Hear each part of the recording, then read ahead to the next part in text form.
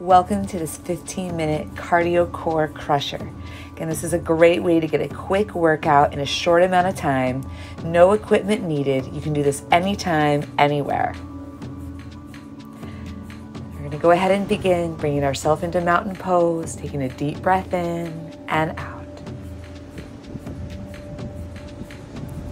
And now bringing hands to heart. We're going to start with a big movement of our squats. When we warm up our lower body, we really help to energize our entire body. So again, really root into your feet. Inhale down, exhale up. Engage your core when you come up, squeezing your glutes and your abs and staying nice and stacked as you slice your arms back. Now we're just going to hold it for some pulses, staying nice and low. Again, feel that nice lift through your abs to support you. And then bring it up, adding in those twists now. Squat and twist, elbow to opposite knee. You're inhaling down and exhaling up. Keep that rhythm with your breath. Of course, the lower you go, the more challenging it is for your glutes. Now we're just going to hold it, chair pose, take a deep breath, see if you can sink a little lower.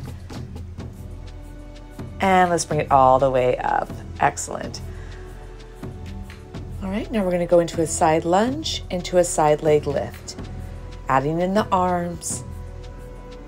And really draw your belly in here, keeping your pelvic tilt so your spine is stable and neutral as we open up the arms and squeeze our shoulder blades towards one another.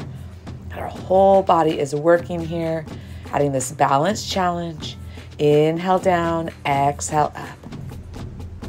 All right, we're going to go into our oblique twist next. Again, getting that balance into your left foot. And then really make sure that your upper body is twisting towards your right knee here. Drawing your hands towards your hip as your belly draws in. Good. All right, we're going to go ahead and do that same series on the other side here. And keep your core strong and your head lifting to the sky.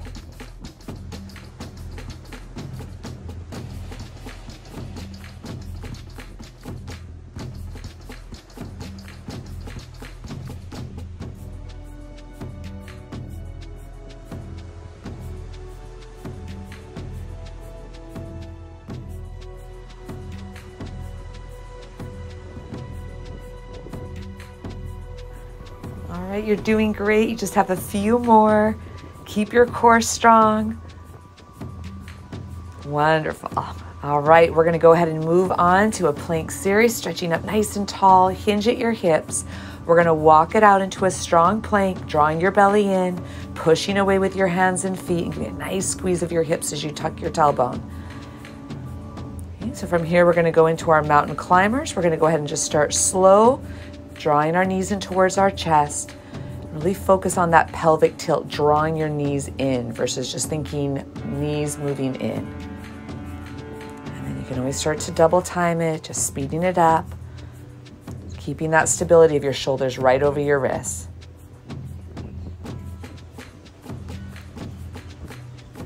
Okay, make sure you're balanced and you're going to hold it, and we're going to go into our plank push-ups. We want to keep our hips as stable as possible. So if you need to open up your feet wider, do so. Modify with knees down.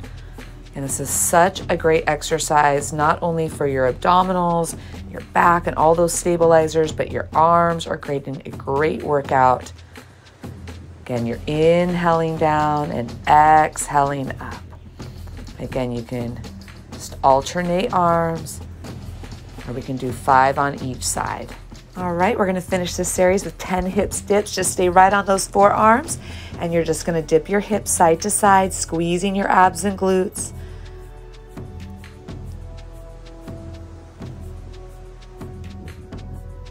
And again, once you've did 10, you're nice and centered. We're going to release our hips down and bring it into our Sphinx pose, pressing away with our forearms.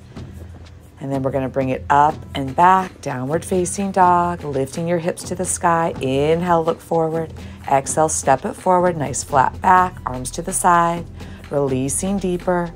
And then we're going to push down into our feet and then rise all the way up. Inhale and exhale. All right, this next exercise is a glute burner. We're going to lunge back with the left leg and then bring it up. We're really using that right glute and right leg to do most of the work here. So you're inhaling back, exhaling up, and pushing into that right heel to drive you back up as you squeeze that right glute and slice your arms back to work your back. Really use your abdominal scoop and tilt to keep that neutral spine as we hold it for pulses. Stay low. And really lift up your back heel so we can bend that knee down towards the ground. And then we're going to keep that front knee bent, and we're going to bring the left leg back in and out without letting the right leg straighten out. Okay, this is where you're going to really feel it here. Strong, stable core as we tap and bring it back. Inhale back, exhale up. Good, now let's just hold it for a stretch. Let's go ahead and bring it down to the ground, into our plank. And now we're gonna go into a push-up side plank series. I love this exercise because you get a nice, strong, full body push-up move, and then you get a great stretch in that side plank. So we're gonna inhale down and exhale into your side plank.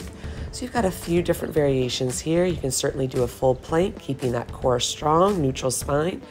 Okay, or you can add a bent knee, or what I've been working on is doing straight leg down, and then as soon as I need assistance, bringing my knees down on the way up. So again, just keep this rhythm going with your breath, and have that pause where you really feel your back and abs squeeze.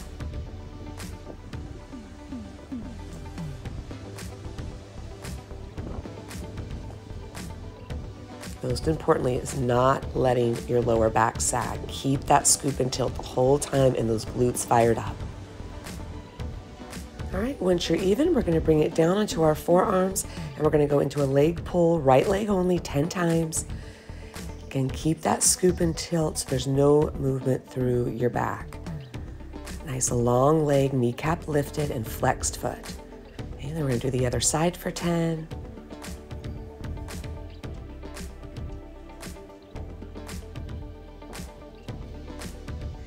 Once you've did your 10, we're gonna go ahead and bring the hips down back into your Sphinx pose. Breathe in, breathe out, roll it up into up dog, inhale, and exhale into downward facing dog.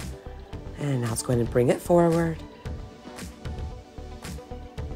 Release back into your forward fold, and we're gonna rise up, pushing down into your feet, deep breath in, and exhale to center. We're gonna do that same thing on the other side. So we're gonna start with the right leg back this time, inhaling back, exhale up.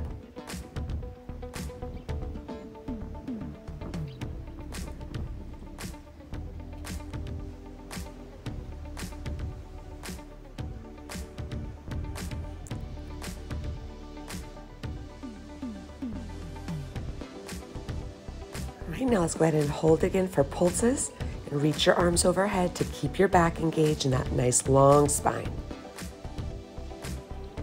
And scoop and tuck, scoop and tuck. Now bring it in, keeping that left leg bent.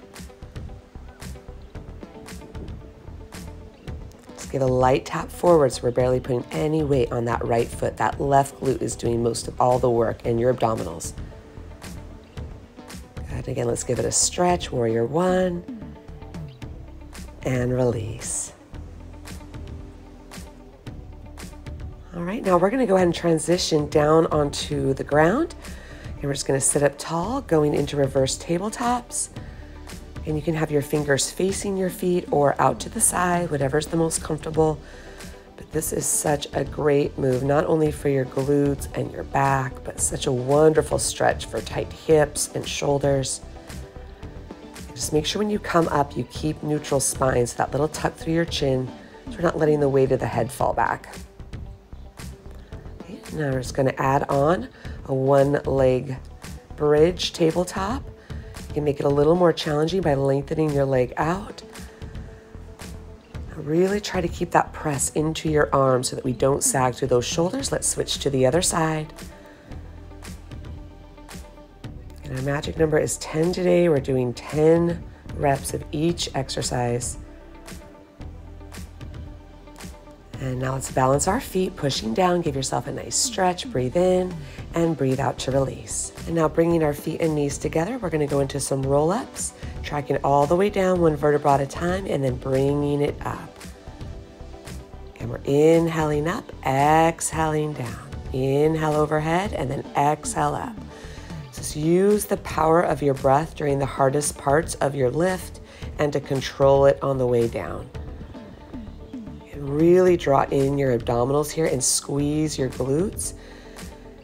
And you can make this more challenging by lifting your legs up and just take your time to control it. Oh, these are challenging. Really want to feel that press into your sits bones when you get up and try to straighten out your spine and then roll it down. Okay, now we're just going to hold it, balance, and going into our twists. Again, you can have your feet down or your feet up to make it more challenging. Again, try to keep your spine as long as you can with the push away from your seat and really twist your upper body here. Pushing your hands together.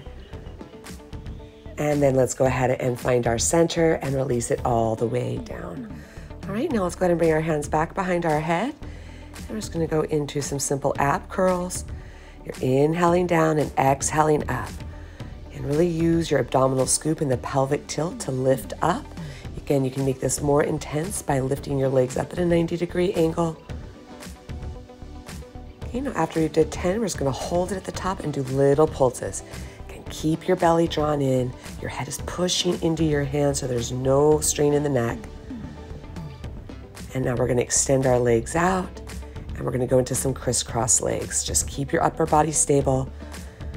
Really extend your legs, lift your kneecaps, point your toes, lower those legs wherever you feel challenged, and then hold it. Reach, reach, reach, and release. All right, now we're going to move on to our oblique crunches. So just bringing the feet back down, hands behind the head. We're going to alternate side to side 10 times.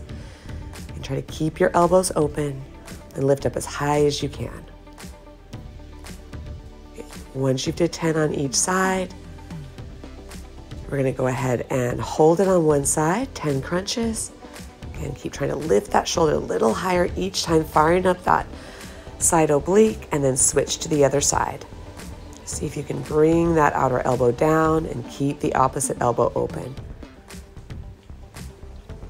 And then bring it back to center, hold, extend your legs, reach, inhale, and exhale to release. This next exercise is wonderful because it's a great abdominal move, but it feels so good to stretch the back and shoulders as well. Our oblique twist, you're going to bring your legs together, inhale to one side, and exhale back to center. And we want to keep our shoulders down and our legs together, using that internal deep scoop and tilt and the squeeze of our legs together to bring our legs back to center. You can look towards your opposite arm to help create balance. And a great stretch. Breathe in, breathe out. And then once you've did 10, you're going to hug your knees in. And then let's go ahead and bring our feet back down, arms to our side, going into bridges. We're going to inhale down, exhale up. Again, really pushing into your parallel feet and into your arms to help you lift and fire up those glutes. And get that strong scoop and tilt at the top with that extra little pause. And then once you've did 10, we're going to go ahead and hold it. Take a deep breath. Going to bring that right knee in, stretch your right leg up to the sky. See how close you can bring your leg. Flex your foot. Inhale, bend. Exhale, down. Let's go ahead and do the same thing, other side. Hold that left leg up. Flex and point. And release it down. Breathe in, lift your heels, and then roll it down one vertebra at a time. Let's bring these to chest, rock it up. You are all done. We're going to go ahead and bring ourselves forward.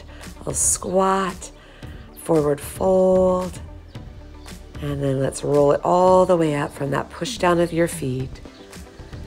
Grounded and strong. Let's bring it back into mountain, taking a breath in and breathe out, hands to heart. Keep shining.